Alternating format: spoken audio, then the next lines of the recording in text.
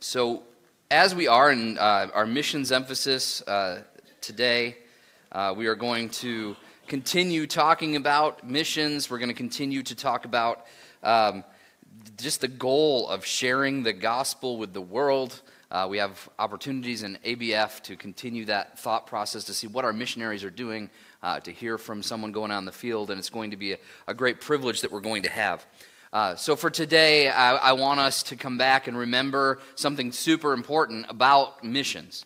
Because I think sometimes in our world today and in our church today, and I would say probably even in our personal lives, we forget that everything that we do and everything that God has called us to do is not about us being strong enough, but it's about Jesus being strong enough. And we're going to talk about that today. I know Pastor Justin last week talked about how prayer and God's Word are two key elements in seeing the mission go forward, seeing the gospel be preached. And you're going to hear a lot of some of the very similar things today as we maybe look at it in a few different passages of the Bible. So we are going to be taking a little bit of a journey today. I want to start with a little bit of an illustration. We were just on vacation. We went to Boston, was one of our stops, and we got to see a lot of historical places. And one of the places we went, if you are familiar, is the USS Constitution, which is, or Old Ironsides, if you might know it by that name. Historical boat, warship that we were able to tour, and it was incredible as we're walking around and, you're reading the signs and hearing people talk about the ship and how you're looking up and you see these massive masts and these huge sails, and you're realizing just how much things have changed, and that ship was completely dependent upon the wind to move. If it needed to move into a battle position, they needed to use the sails to get the wind to take them where they needed to go. If they needed to retreat, they needed the wind to push them away. If they were going on a mission, they needed the wind to take them where they were going. And it was very interesting as we watched that and thought that through, and how dependent upon the wind those ships really were. And that's why when there was a storm, you really couldn't do anything because the wind wouldn't cooperate. And so as much training as all those sailors had, as much battle training they had, as much as they knew how to use the equipment and use the sails, at the end of the day, it wasn't their power or their abilities really that would get the ship from point A to point B. The only thing that would get them from point A to point B was the power of the wind, something outside of their control, and yet they could do things that would help the wind guide them. But at the end of the day, if there was no wind, they were in trouble, and the wind would be what would take them. And as I thought about that, it was interesting because as we're on vacation, I know I'm going to be preaching, so my mind is weird, and so I'm always looking for stuff, illustrations and things. And I know what I was thinking about was I want to talk about how the power of missions, it does not rely upon us, but the power of missions is only found in the power of Jesus. And I think there's some very common verses that we read every time we do missions emphasis or every single time we talk about evangelism, and we go to those verses and we just kind of blurt them out, use them, and they become we take them for granted. But there's a couple of things that I want to point out today as we look at some popular passages and maybe some others you haven't looked at in a while that'll help us to understand that is when we talk about missions, evangelism, extending the gospel to the world, it is we as Christians, our role in all of this is to trust and lean into the power that God provides. And that's what we're going to look at today. Just as the sailors would rely on the wind, we need to rely on God. So we're going to start by introducing this by talking about the church's purpose. Now, no doubt many of you have heard this before, and we're going to go to Matthew 28, 18 through 20. So the church's purpose is seen here in Matthew 28, 18 through 20, as Jesus is leaving his disciples behind, and he gives them a commission. The Great Commission is what we've come to call it, and what we are going to see in this verse is that the church of Jesus has one purpose. The church of Jesus has one purpose, and that is to make disciples of the whole world. So let's read, and we're going to be in 18 through 20, but right now I just want to read verses 19 and 20. These are the verses that we are commonly used to hearing, and it says this in verse 19, "Go therefore and make disciples of all nations, baptizing them in the name of the Father and of the Son and of the Holy Spirit, and teaching them to observe all that I have commanded you, and behold, I am with you always to the end of the age." No doubt these verses are so powerful for us to understand our purpose. That our purpose is to make disciples, to baptize them in the name of the Father, Son, and Holy Spirit, and teach them. And that's by preaching the gospel, seeing people baptized, teaching God's word. That is how discipleship happens. And we do that as God is with us, as Jesus remains with us. And so we know that to be true, that the Church of Jesus does have one purpose, is to make disciples. And let's notice here that, yes, he's talking to his disciples that are on the earth at the time, but as we look at all of Scripture, this verse does not just apply to a very few people. This verse, this calling, this purpose is the purpose of the church. And when I say the church, I don't mean Alfred-Almond Bible Church. I mean everyone that has accepted Jesus as Savior and is following him with their lives. That is the church of Jesus. It's the body of Christ, is everyone who has given their lives to Jesus. And so all of the church is called to the mission of making disciples of all the nations. Every single one of us sitting here is included in that. The church as a whole is responsible to see this happen. It's not just, hey, there's a few normal people and then really, really spiritual people like missionaries that go around the world and share the gospel. We all play a part because we are all called to the same purpose. Now, that's important for us to know, but I want us to go back to verse 18 when we read this passage. And what we're going to see as we go back to verse 18 is this. This purpose that we know we have can only be accomplished through the power and authority of Jesus himself. Again, Matthew 28, now going back 18 through 20, this is what it says. And Jesus came and said to them, all authority in heaven and on earth has been given to me. Go, therefore. Now, we've said this before, and this is old and not funny anymore, but if there's a therefore, it's there for some reason, right? So what is the therefore? Well, the therefore is there because Jesus just said, I have all authority over everything. My authority knows no bounds. Go, therefore, out of that authority, knowing that I am in control, go forward and make disciples.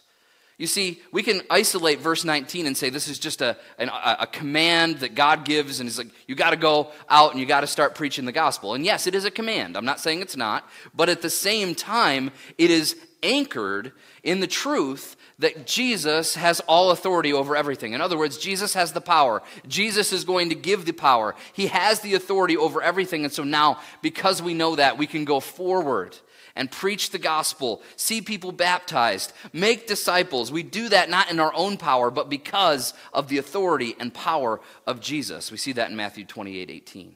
So as we understand the Great Commission, it is more than just a command. It is also a promise.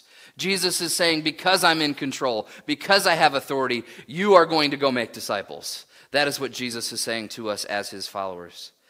And then again, at the end, reminds us again that I am with you always to the end of the age. He physically returns to heaven, but he is still with us.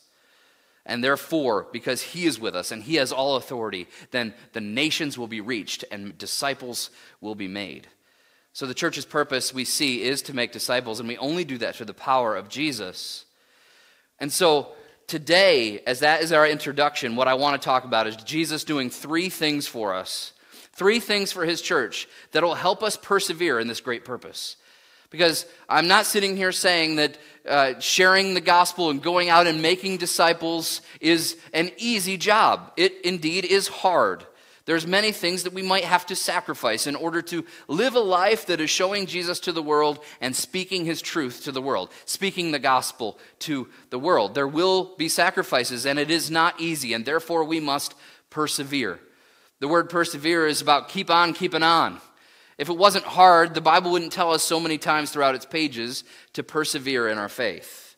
And we know that perseverance is hard, and yet Jesus gives us three things in his word that we can look at today that should help us when times get tough, when we need to persevere in sharing the gospel, when we need to persevere in living a life that is worthy of the gospel, when we find the heart, when it gets hard. Jesus has done and said many things that will help us to get through that time, to persevere, to know Jesus, and to stay strong and keep on keeping on even when things get hard.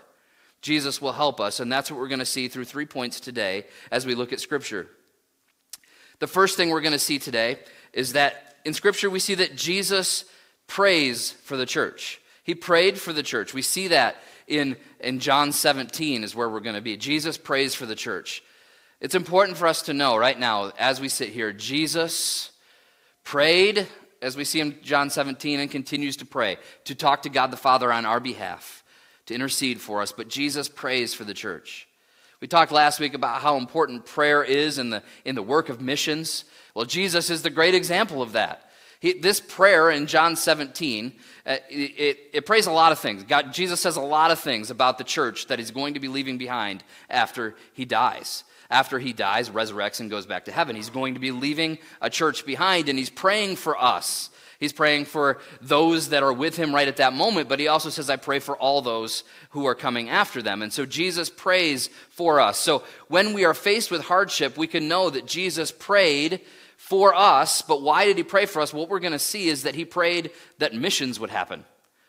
It's a long prayer. There's lots of things he says, but at the end of the day, he's praying that missions will happen. So let's look at this prayer in John 17 as we start thinking about what Jesus shows us through his prayer. So the first thing we're going to see as we read these first few verses is that Jesus has authority to give eternal life through the work he is accomplishing on earth. So let's see that in John 17, 1 through 5. When Jesus had spoken these words, he lifted up his eyes to heaven and said, Father, the hour has come. Glorify your Son, that the Son may glorify you, since you have given him authority over all flesh, to give eternal life to all whom you have given him. And this is eternal life, that they know you, the only true God, and Jesus Christ, whom you have sent. I glorified you on earth, having accomplished the work that you gave me to do. And now, Father, glorify me in your own presence with the glory that I had with you before the world existed. Jesus starts his prayer that many have called the high priestly prayer by thanking God for the authority that was given to him over all things, over all flesh, that Jesus is the way that eternal life is given. We see here that Jesus has authority to give eternal life through the work that he is accomplishing on earth. What is the work that Jesus is accomplishing on earth? Well, at this moment, it's him teaching about the kingdom of God. It's about the miracles that he's doing to confirm the teaching about the kingdom of God. And we also understand that Jesus is talking because he knows what's about to happen. This isn't just about the past. This is about the near future. This is the gospel. The work that Jesus did as he came to the earth as God, became a man, lived a perfect life for our sake because we couldn't live that life. He died on the cross to purchase forgiveness for the sins that we've committed and the death that we deserve, as we see all the way back in Genesis. And that sin and death that has overtaken us, Jesus died on the cross to provide forgiveness for that sin after living that perfect life and teaching what it meant to follow God. And then he rose again 3 days later, and he ascended to God, and he's waiting to come back one day. That is the gospel message, that our sin and our rebellion has carried us away from relationship with God. In order for that to be restored, Jesus had to live, die, resurrect, and wait, and go back to heaven to wait for us. That is the gospel, the good news. That is what Jesus is doing, and it's eternal life comes through that. Eternal life comes through that. And so the gospel is what needs to be shared, because the gospel is what Jesus did to bring eternal life to all people who will receive it. And so that God will be glorified through what Jesus has done. And so we see that here in John 17, 1 through 5. This is another reminder that Jesus has authority over everything. He has eternal over all flesh. He has power and authority to give eternal life. And he is the only one who can give eternal life. And so in this prayer, he reminds us, even as he prays to God the Father, he prays and thanks God for the authority that he was given to be able to bring eternal life to us, which is the purpose and the hope of missions. Not only do we see Jesus pray about his authority, but Jesus prays for protection from the sinful world through God's truth. In John 17, 6 through 19, Jesus moves on in his prayer, and I know this is a little lengthy, but I want you to hear what Jesus is praying for you and for me. What Jesus is praying for his church. John 17, 6 through 19. I have manifested your name to the people whom you gave me out of this world. Yours they were, and you gave them to me, and they have kept your word. Now they know everything that you have given me is from you. For I have given them the words that you gave me, and they have received them, and have come to know truth, that I came from you, and that they have believed that you sent me. I am praying for them. I am not praying for the world, but for those whom you have given me, for they are yours. All mine are yours, and yours are mine, and I am glorified in them. And I am no longer in the world, but they are in the world, and I am coming to you. Holy Father, keep them in your name, which you have given me, that they may be one, even as we are one. While I was with them, I kept them in your name, which you have given me. I have guarded them, and not one of them has been lost except the son of destruction, that the scripture might be fulfilled. But now I am coming to you, and these things I speak in the world, that they may have joy fulfilled in themselves. I have given them your word, and the world has hated them because they are not of this world, just as I am not of this world. I do not ask that you take them out of the world, but that you keep them from the evil one. They are not of the world, just as I am not of the world. Sanctify them in the truth. Your word is truth. As you sent me into the world, so I have sent them into the world. And for their sake I consecrate myself, that they also may be sanctified in truth.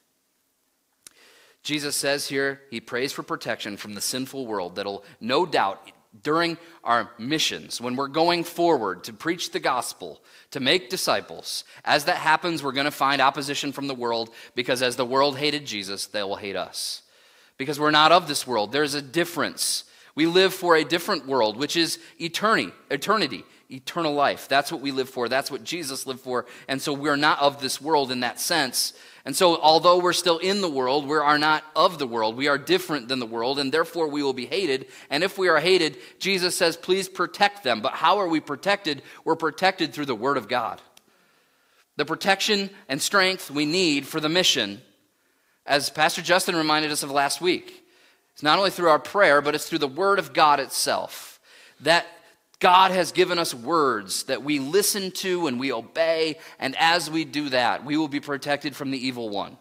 We will be able to live a life in which we are on mission, bringing the gospel to the nations, not because we're strong enough to fight for ourselves, but because we have someone else fighting for us, and that is God himself. Jesus has promised, he's prayed that we will be protected by the word of God. And so we need to know the word of God. We need to trust the word of God. We need to give ourselves to the Bible that he has given us, the words that he has given us, so that when the world attacks, when we are hated, when we need to persevere, we can run to what he's told us and trust him and his word. And Jesus says the battle with sin will be won through the word of truth, God's word to us. So as Jesus prays, he prays for authority. He prays about the authority that he has. He prays for protection from the sinful world through God's truth. And finally, he prays for unity in the mission of glorifying and making God's name known to the world. Jesus prays for unity in the mission of glorifying and making God's name known to the world. John 17:20-26. I do not ask for these only. He's talking about just the ones that he has physically right there, but also for those who will believe in me through their word. That's us. That they may be all as one, just as you, Father, are in me and I in you, that they also may be in us, and that the world may believe that you have sent me. The glory that you have given me, I have given to them, that they may be one, even as we are one, I in them and you in me, that they may become perfectly one, so that the world may know that you sent me, and love them even as you loved me. Father, I desire that they also, whom you have given me, may be with me where I am, to see my glory that you have given to me, because you loved me before the foundation of the world. O righteous Father, even though the world does not know you, I know you, and these know you know that you have sent me. And I made known to them your name, and I will continue to make it known, that the love with which you have loved me may be in them, and I in them. Jesus is going to make his name known through the church, through the unity of the church. And he is praying and saying, God, please bring your people together under my authority. Bring your people together to be united in the mission. It's very interesting. Being united in the mission is so important to anything in life. We learned a lot about the Revolutionary War, and we understood as we were learning about that in Boston that there were many, many people who were fighting against each other that were all kind of on the same side, but just saw things differently, and how hard that made things at points. But the idea here, when we're thinking about the mission of God, it takes all of us together to bring the gospel to the nations. If we are too busy fighting, bickering, worrying about what happens inside these walls, and we're not going out as a community to reach the people of this world with the gospel, if we are not united in our mission, if we are not united in our hearts, then it's going to be very hard for the world to see the glory of Christ through his church. But Jesus prays and says, I pray for the church that as they are one in mission, that mission is to make disciples through my authority. If they are one in that way, that we will see the world know Jesus. It's very simple. What I want to say here is this. God's primary way of making his name known is the church living like the church. Jesus has called us as his people to live like the church, to live like we know him, to live like we love him, to live like we love one another because we should and do love one another. And as we love one another in unity, his word will go forward. The gospel will go forward, and people will be saved.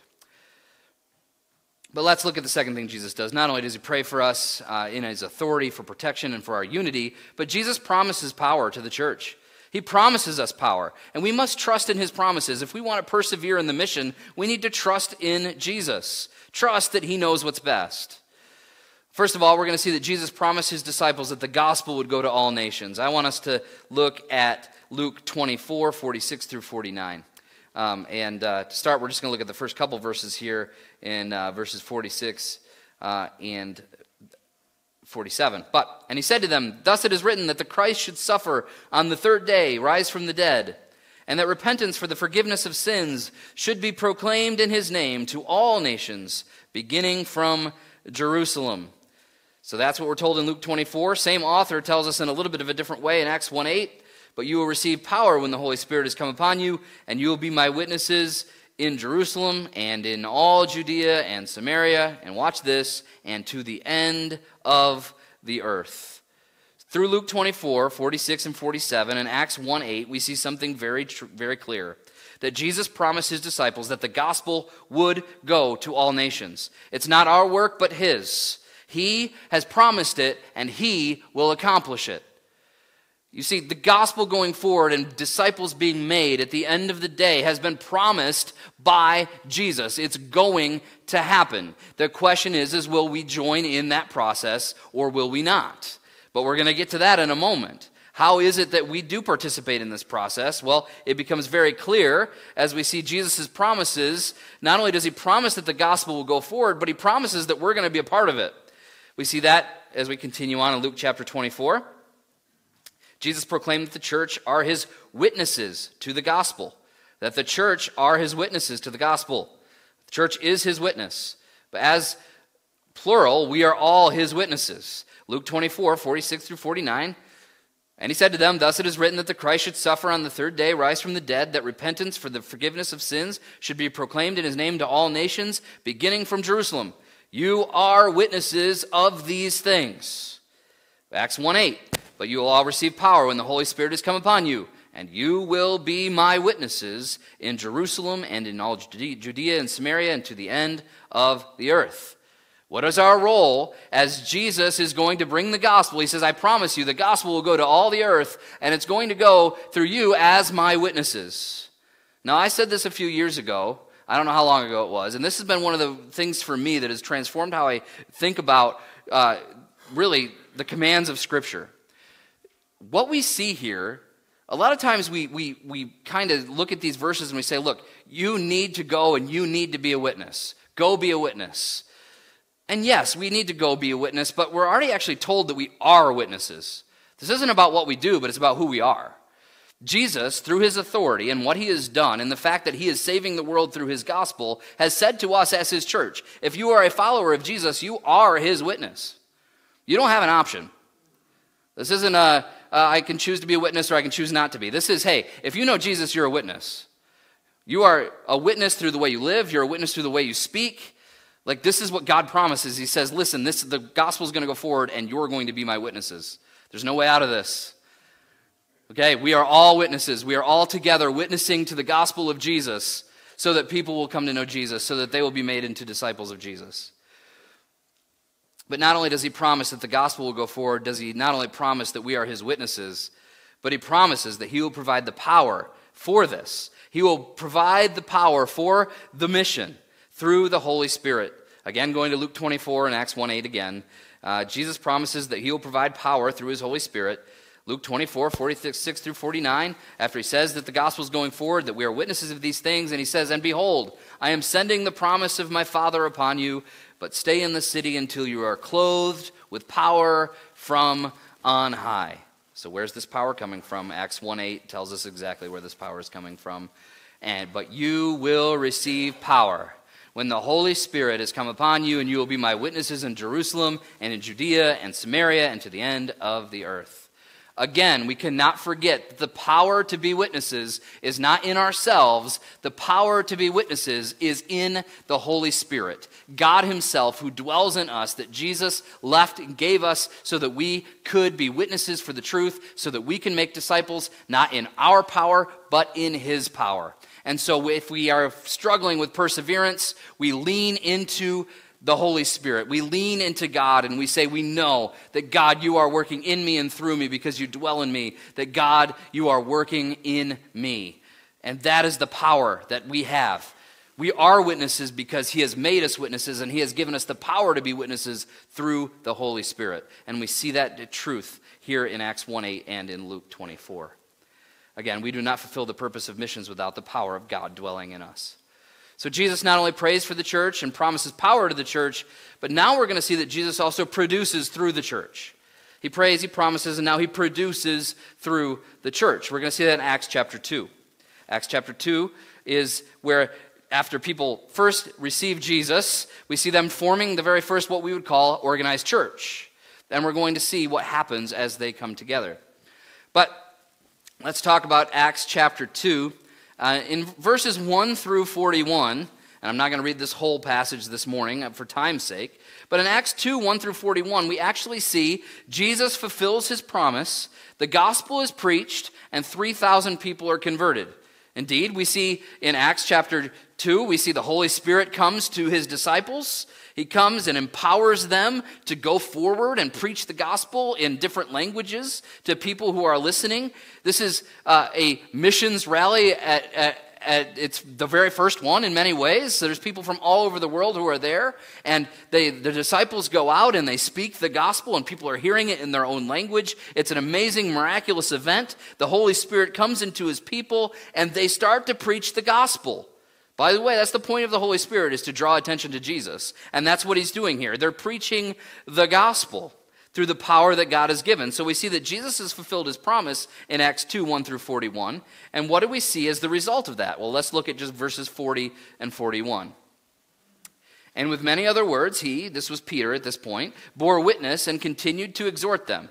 This is after he's shared the gospel, what Jesus has done and who he is, saying, "Save yourselves from this crooked generation."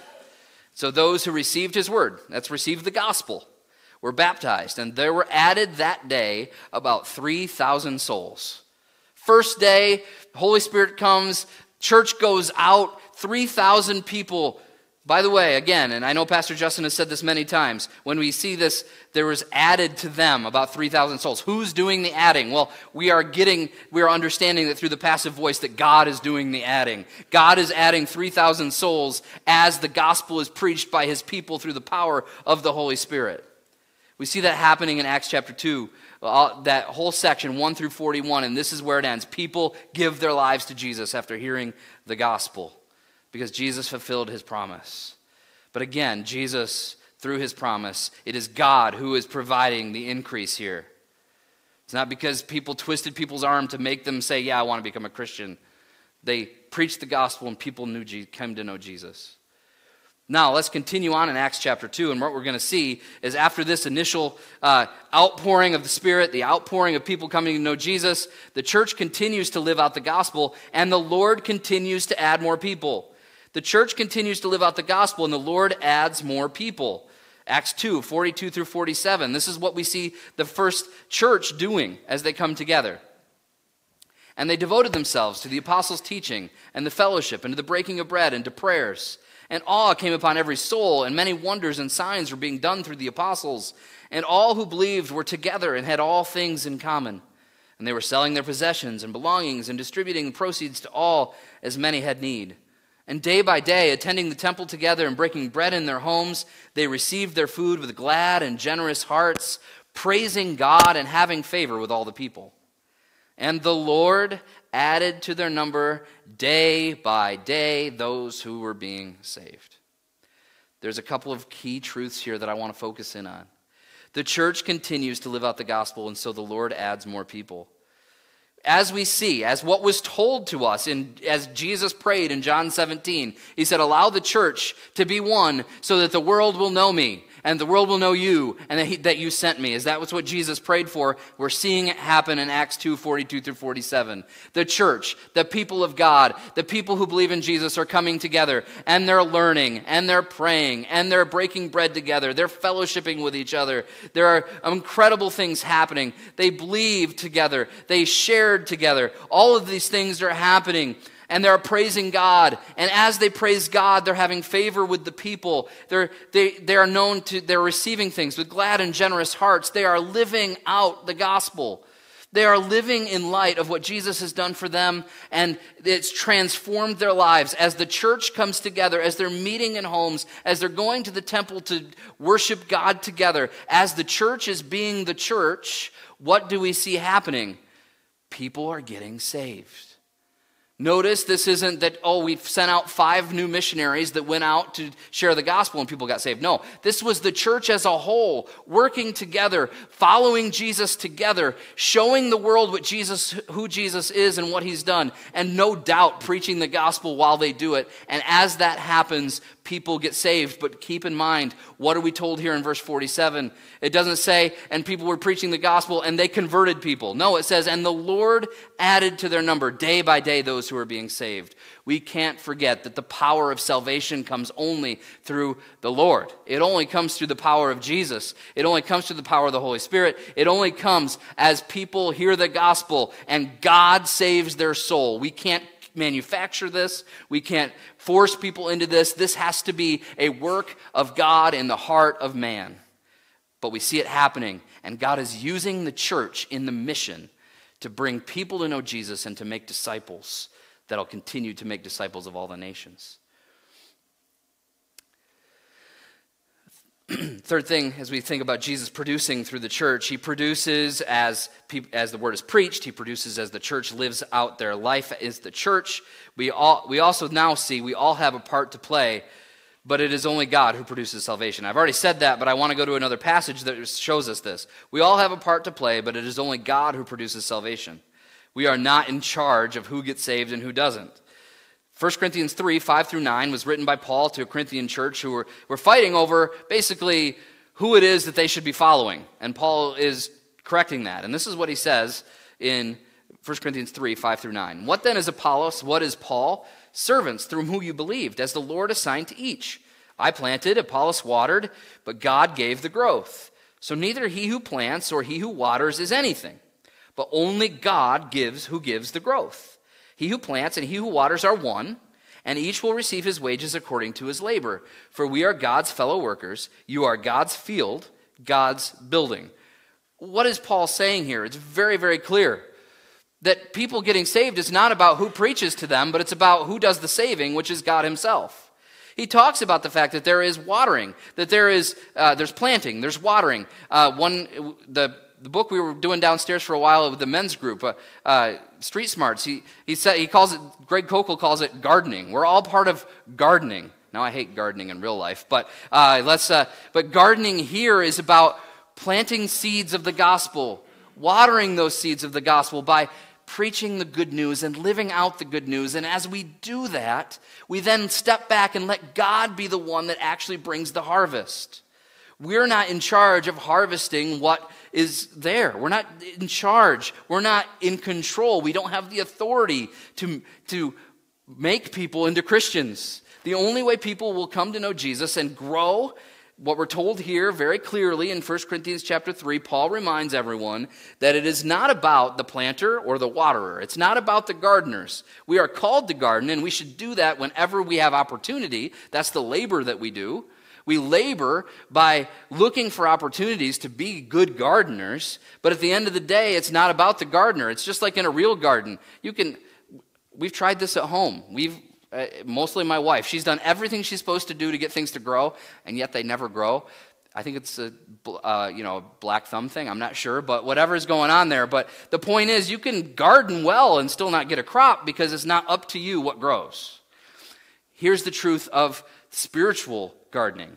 We garden, we water, we plant, we give the gospel, we live for the gospel, and then we let God do the rest of the work, and people will become saved through his work and not our own. Because again, we're part of God's field, God's building, not our own field, not our own building, but his. Brings us to our conclusion then. So far what we've seen is that we have a purpose, that is to make disciples of all nations, that he's given us the power to do that. He has reminded us of that through praying for us, through promising us power, and through producing believers. We've seen it happen, and we continue to see it happen.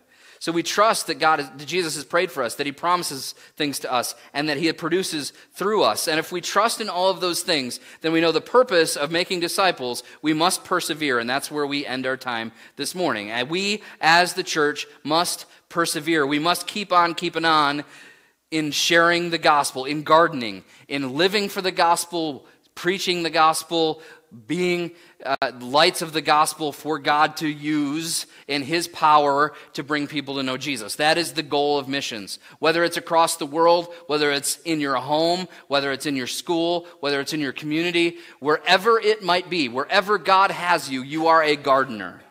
And God can use you in those capacities if we are simply open to looking for every opportunity to bring the gospel to bear in our lives. So we must persevere, and let's look at a few passages that remind us of this. First of all, I want to just encourage everyone here. This is where we get encouragement, because it's going to get hard. There are times that it's going to be hard. We need to be encouraged. And how are we going to be encouraged? The Bible says there's several things that we can cling to. First of all, we see that we must keep on sowing good, waiting for God to bring the reaping. Again, we must continue to garden, waiting for God to bring the harvest. So as we sow, we wait for God to reap. But for Galatians 6 through 10, let the one who is taught the word share all good things with one who teaches. Do not be deceived, God is not mocked. For whatever one sows, that will he also reap. For the one who sows to his own flesh will from the flesh reap corruption, and the one who sows to the Spirit will from the Spirit reap eternal life. Again, that's the work of the Spirit. And let us not grow weary of doing good, for in due season we will reap if we do not give up. So then, as we have opportunity, let us do good to everyone, and especially to those who are of the household of faith.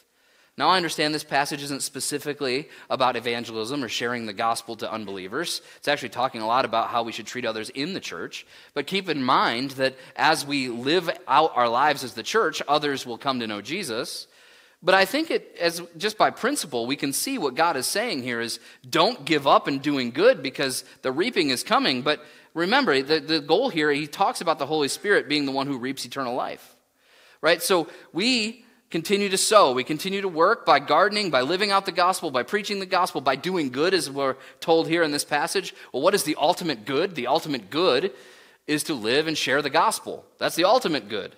Not just by being a good person in the world's eyes, but by truly following Jesus with our lives. And as we do that, in due season, there will be a reaping.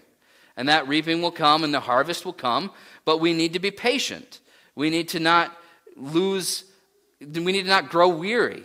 But we need to trust God, trust in his promises, know that he's prayed for us, know that he produces and we don't. And that should give us encouragement as we go into the hard things of life. So not only do we persevere, but by keep sowing good and waiting for God to do the reaping, we also look here that we need to keep living for the sake of the gospel. And I've said this several times, but I want to look at this. I want to look at how Paul viewed his life. How did Paul view his life? Going back to the book of 1 Corinthians 9:19 through 26. It says this, For though I am free from all, I have made myself a servant to all, that I might win more of them. To the Jews I became a Jew in order to win Jews. To those under the law I became as one under the law, although not myself being under the law, that I might win those under the law. To those outside the law I became as one outside the law, not being outside the law of God, but under the law of Christ, that I may win those outside the law. To the weak I became weak, that I might win the weak. I have become all things to all people, so that by all means I might save some. I do it all for the sake of the gospel, that I may share with them in its blessings. Do you not know that in a race all the runners run, but only one receives the prize? So run that you may obtain it. Every athlete exercises self-control in all things. They do it to receive a perishable wreath, but we an imperishable. So I do not run aimlessly. I do not box as one beating the air. Paul tells us how he lives his life and how we should live our lives, and that is as a runner running to receive the prize. The prize that we are running to see is people to know Jesus, that the kingdom of Christ will come in our lives and in our hearts. And so we look forward to that and we run towards that. But what Paul says, in the midst of that, he will make whatever sacrifices he needs to make. He will do whatever it takes. He will do whatever it takes. This is the goal here. This is what I want us to really think through, is that we need to live for the sake of the gospel the way Paul did. Just like Paul, we need to live a whole life devoted to doing whatever it takes to see the gospel spread. That's what he says. He says everything that he talked about. He says, I do it all for the sake of the gospel, that I may share with them in its blessings. Now, there's lots of goals that we live for in our life. And they're not all bad. And I'm not saying we don't pursue good goals in this life. But at the end of the day, what Paul lived for, and really what we all need to live for, is that ultimately we do all things. Everything we do is for the sake of the gospel, so that people will see and hear about Jesus Christ and give their lives to him. That is missions work. That is the purpose of the church. Again, wherever we are and whatever we're doing, we do it all for the sake of the gospel, as Paul did, knowing that he was running a race and that we are in that same race, that we persevere to get to the end, that we persevere through continuing to live for the gospel. And finally, I want to look at this. We do everything, and these are all linked, I get that, but we do everything for God's glory. We do everything in our lives for God's glory. As we live out the gospel, that means we are living for God's glory. We do everything for God's glory so that people may be saved. 1 Corinthians 10, 31 through 33. So whether you eat or drink or whatever you do all to the glory of God. Now, many of us, when we read this verse, we stop there. It's a good verse to pull out and just have as one verse. We need to do everything, whether we eat or drink, to the glory of God. That is true. But follow with me now as we go to these next couple verses. Because what is the point of bringing glory to God?